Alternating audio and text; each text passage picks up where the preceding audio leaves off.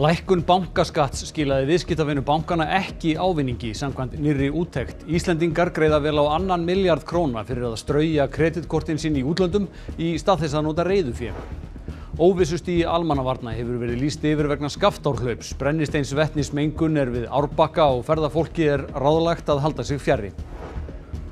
Nýtt allsherjar frumvarp sjávarútveg og framtíð hans verður lagt fram í vetur. Það verður byggt á viðamikilli skýrslu sem kynnt var í dag. Matvælaráðherra leggur áherslu á umhverfismál, gegnsæi, uppstokkun byggðakerfis og veiðigjald. Allt Stórlundunarsvæðið örmengunarsvæði frá og með deginum í dag. Fólk sem notar farartæki sem menga of mikið þarf að greiða 2.000 krónur á dag fyrir aksturinn. Síðasta konungsfjölskylda Íslands í hávegum höfð á heimili í Hveragerði. Það stofa sneisa full af konunglegum gripum og húsráðendur segjast hvergi nærri hættir að safna slíku góssi.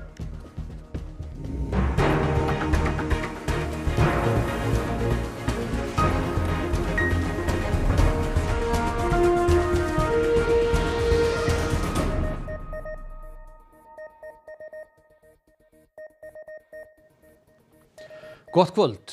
Aukin hagkvæmni og lækkun sérstaks bankaskatts hefur ekki skilað sér í minni vaxtamun íslenskra banka, segir í skýrslu starfshóps gjaldtöku og arðsemi íslensku viðskiptabankana.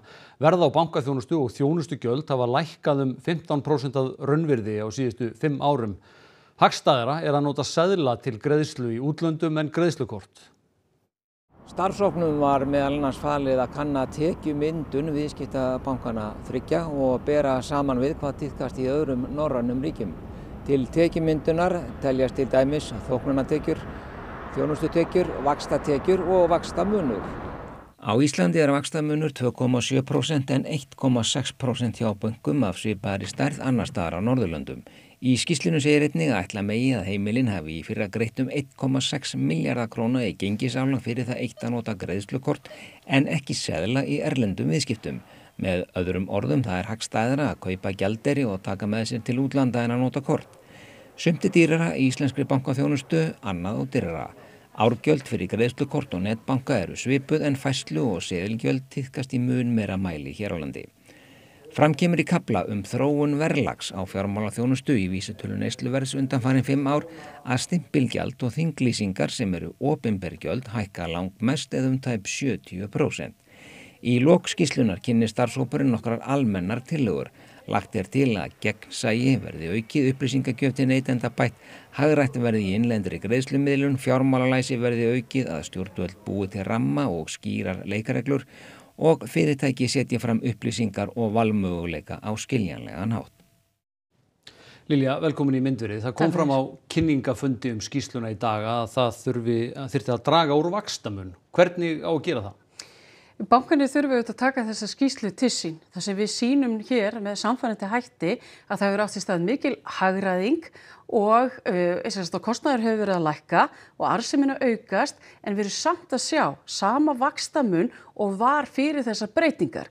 Þannig ég skora á stjórnendur íslensku bankana að taka mið á þessu og minnka vaxtamunin svo að heimilin og fyrirtækin í landinu fá að njóta þess að þeim gengur vel. Íslandsbanki og Arionbanki skráðir á markað. Verður það auðvelt að sannfæra stjórnendur þessara banka að draga úr vaxtamun og þar með draga úr hagnaði? Eitt af því sem mjög mikilvægt að hér auðvitað samkeppni og það auðvitað þannig að ef það einhver aðrir sem bjóða þá betri kjör þá það auðvitað mjög hagstætt að hreyfa sig.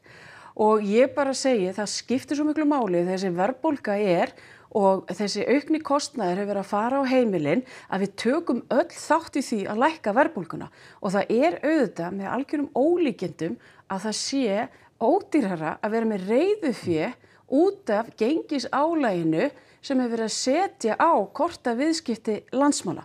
En það jákvæða að við höfum verk að vinna og það margt mjög gott sem kemur fram í skýrslunni og ég mun sannarlega fylgja þessu fast eftir.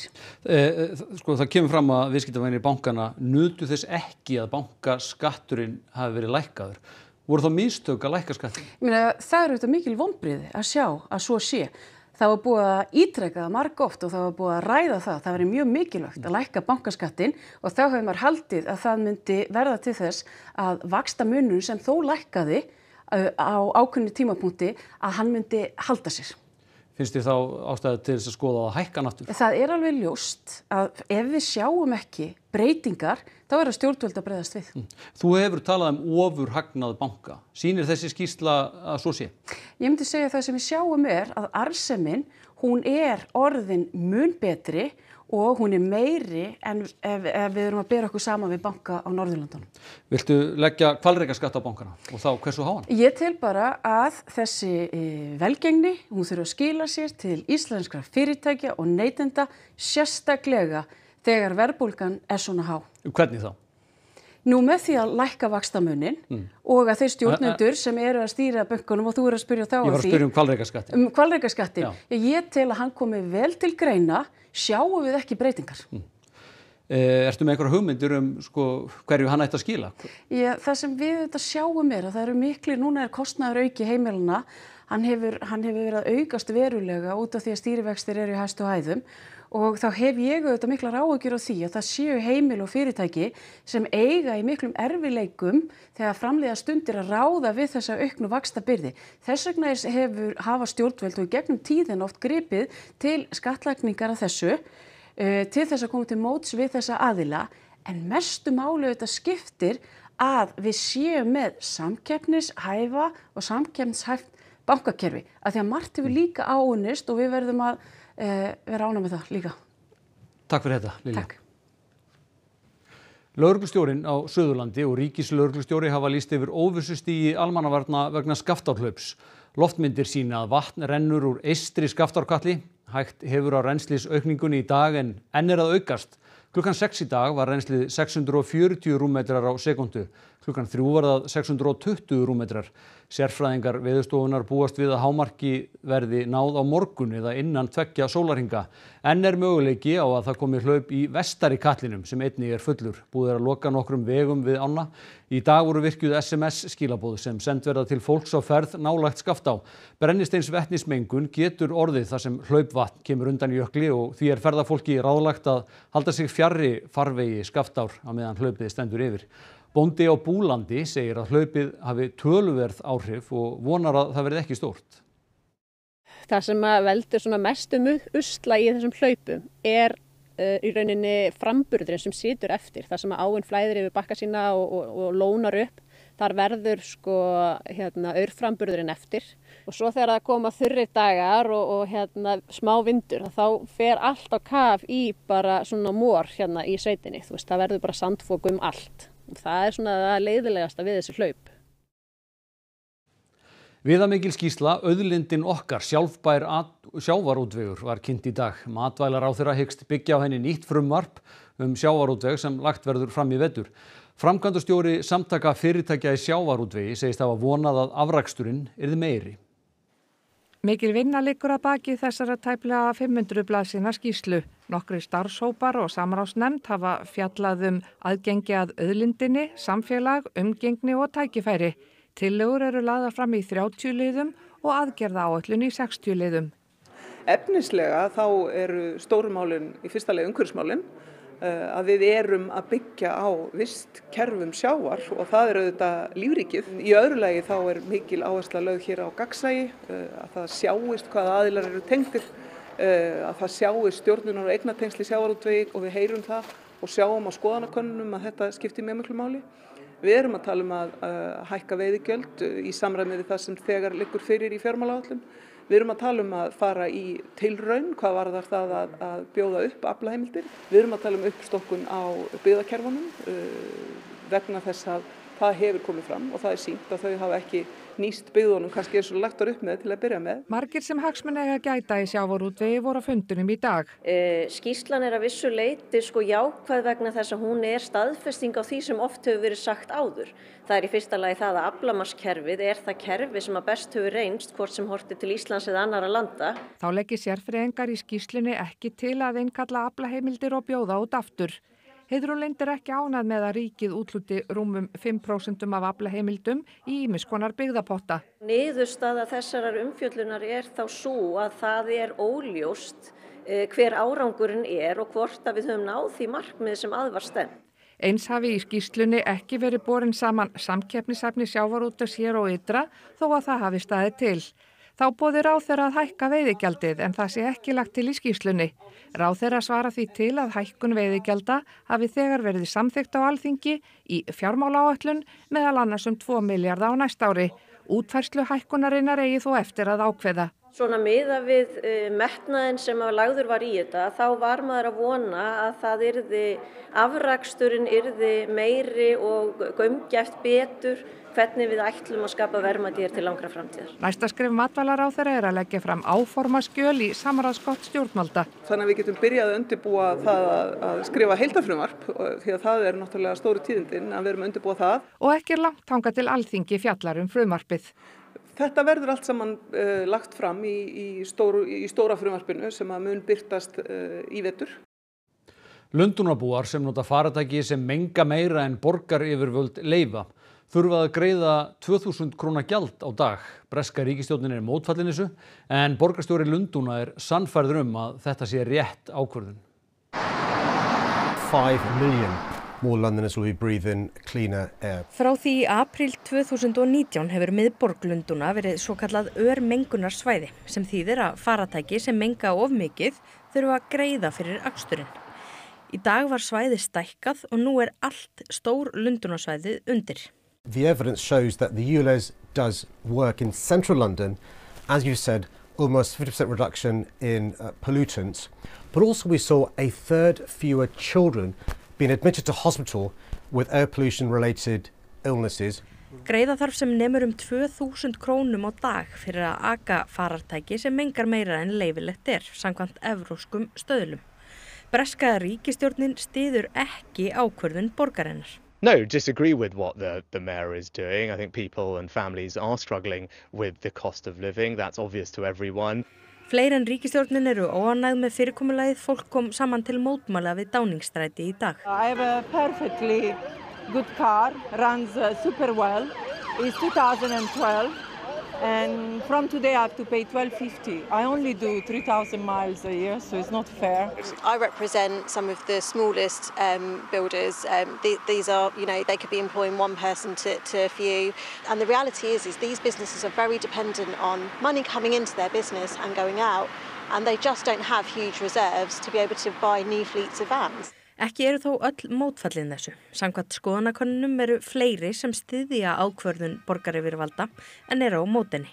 People are dying as well from the pollution, so that's a good thing if they stop it. We've had to change both our cars, but if it's going to help the environment, then I think that's a good thing.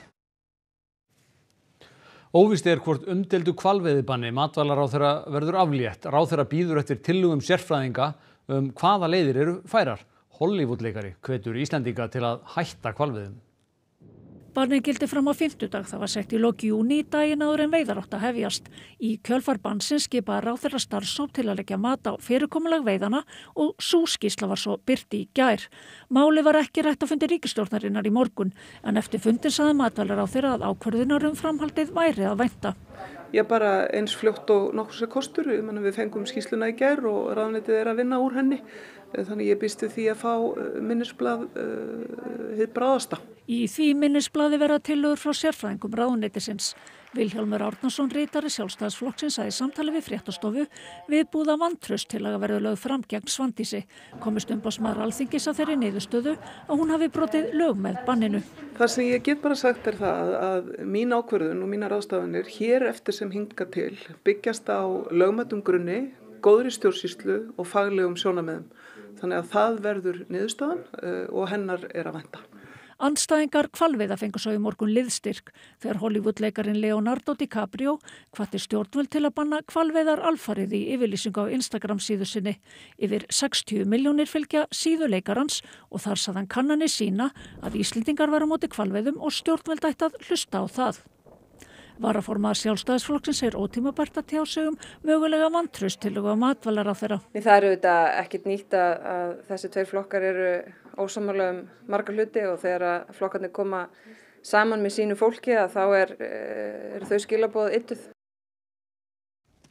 Heilaskurlæknir sem fjarlægði 8 cm þráðorm úr heila ástralskra konu segist enn vera í áfalli. Þetta í fyrsta skipti sem sníkjudýrið finnst í manneskju.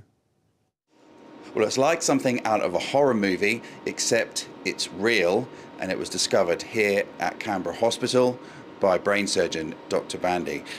Dr. Bandy, tell me, when you opened up this patient's head, what did you find? Well, exactly like this. I dissected around the abnormal area that you could see on the scan. I thought, gosh, that feels funny. You couldn't see anything more abnormal. And then I was able to really feel something separate. I took my tweezers or my tumour holding forceps and I pulled it out and I thought, gosh, what is that? It's moving, take it out of my hands. And we put it in a path pot.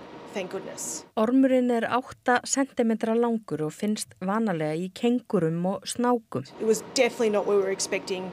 Everyone was shocked. And the worm that we found was happily moving quite vigorously outside the brain. Konan á 70-aldri og leitaði læknis vegna minnistaps. Segulómskoðun sýndi óvenjulega skemmt í framheila. For many months she'd been really struggling and it was really courageous of her to come and have further testing after not having answers for so very long. But she did really well for knowing what was actually causing all her trouble and then having now treatment for what was causing the trouble.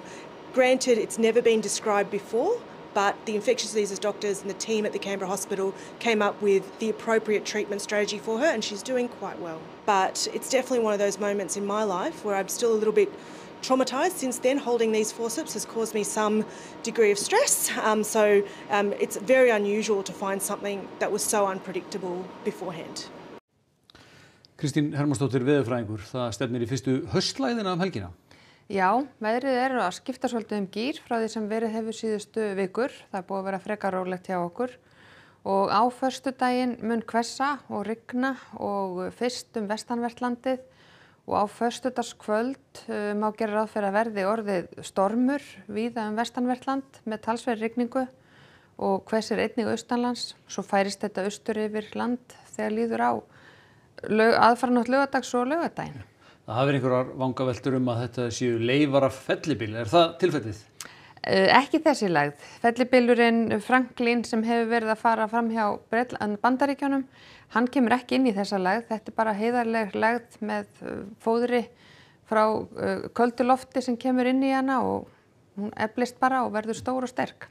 Heiðarleg, stór og sterk lægð, þarf fólk að gera ráðstafanir? Það vissara að taka inn garðhúsgögn og jafnvel að huga trampolínum og partítjöldum sem í görðunum. Fólk búið að flytja ýmislegt út í garð síðustu vikur og mánuði og það gæti fokið. Þú fer nánar yfir þetta í veðurfréttum á eftir. Ég geri það. Takk fyrir. Kóngar og drottningar skipa heiðurssess á heimili í Hveragerði. Það veglegt safn konunglegra gripa og allt hófst þetta með arfi eftir langömmu húsráðanda. Í þessu húsi í Hveragerði leynist konungleg stofa sem helguð íslensku konungsfjölskyldunni og þar eru ýmsar gersemar sem henni tengjast. Góðan daginn, velkomin í Aldinborg. Já, hún heitir Aldinborg, konunglega stofan á heimili Magnúsar Kjartans Hannessonar og Fang Xiang Hannesdóttur. Í þessari stofu verið að gera tilraun, skulum við segja, til að minnast íslensku konungsfjölskyldunar og menn sperra eyrun þegar ég tala íslensku konungsfjölskylduna. Staðreyndin svo að Ísland var viðurkennt konungsríki 1918 til 1944. Magnús hefur safnað gripunum í áratugi, þrætt fornsölur og flóamarkaði bæði hér á landi og í Danmörku og oftar en ekki gert reyfarakaup. Og safnið hófst á einni mynd. Þessi portrettmynd af þeim heiðursjónum, Kristjáni X og Alexandrínu drottningu, þetta kemur úr dánarbúi langömmu minnar. Og uppáhaldsgripirnir eru margir. Þessi vasslinda mynd eftir Lovísu drottningu Kristjáns IX. Síðan hér smá mynd eftir Margréti aðra, núverandi drottningu.